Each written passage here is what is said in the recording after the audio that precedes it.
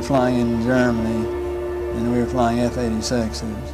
And they would come over and do the same maneuvers that we make, except every once in a while one of them would go zip. And you just can't do that in a fighter, a conventional fighter. They were definitely in formation. Well, yeah, they weren't just random. They were flying fighter formations, very definitely under positive control. They're just typical saucer shape, double lenticular shape, metallic looking. I think they were definitely piloted vehicles, each one with the pilot in it, and very definitely in communication with one another, because they would have flights of more than 4. They'd have flights of maybe 12 or 16, all across, and when they make a turn, they'd cross the flights in under, and they had to be in communication to be coordinated. Yeah, every once in a while one would zip off to the side, just do a lateral maneuver out to the side. Now they'll sit there in formation and all of a sudden one will go, shh.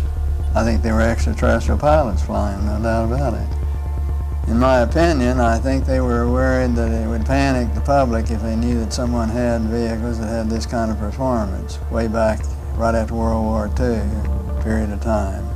So they started telling lies about it. And then I think they had to cover another lie, you know, tell another lie to cover their first lie, and now they don't know how to get out of it. Now it's going to be so embarrassing to admit that all these administrations have told a lot of untruths that it's going to be embarrassing to get out of it. I think basically each and every president would probably like to get out of it, would like to come clean on the deal and not have to continue to tell distruths. Eventually there's going to be something happen that will make all of them have egg all over their face, and they're going to have to admit that they haven't been truthful at all. By NASA's own figures, there are some 400,000 other planets out there that could be habitable. And I just can't believe that God would habitate this one planet only and leave all these others barren. In my personal opinion, based on no facts at all, I just feel that we're out here in the hinterland of all the galaxies. We're way out in the stick, and that a lot of these other galaxies are closer to one another, and I think they probably have a lot of travel to and from them. And once in a while we'll get a few travelers, stragglers, or more distant ones come through from distant other galaxies.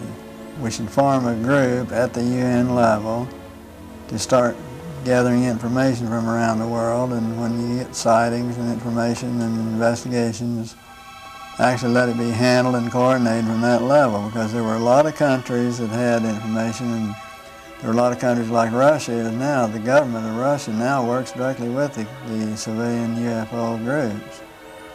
And you have a difference from country to country to country, but have all this information come together and be correlated in one place would really be a benefit to really try and determine what is real and what is fake.